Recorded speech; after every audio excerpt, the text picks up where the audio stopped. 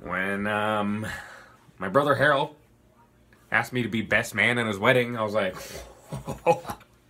of course, man. Because you've always been there for me. Like when I was in rehab, or the time I couldn't find my car.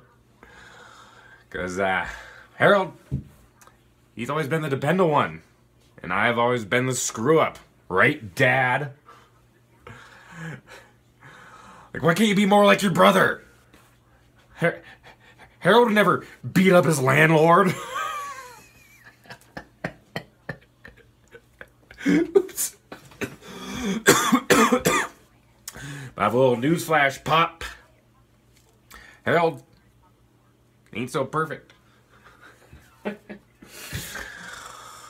Remember that time in Puerto Rico when he picked up those two, well, I guess they were prostitutes, but I don't remember paying. Never Mr.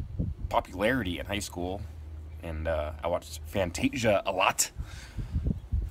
One day it just clicked. I don't tip. Mr. Koufax is a really cool guy. Wish my dad was as cool as him. You see, my dad was a military man. Guess I wasn't such a good soldier. When I was 35 years old, he attempted to give me a crew cut when I was sleeping one afternoon. Woke up, broke his arm, haven't seen him since.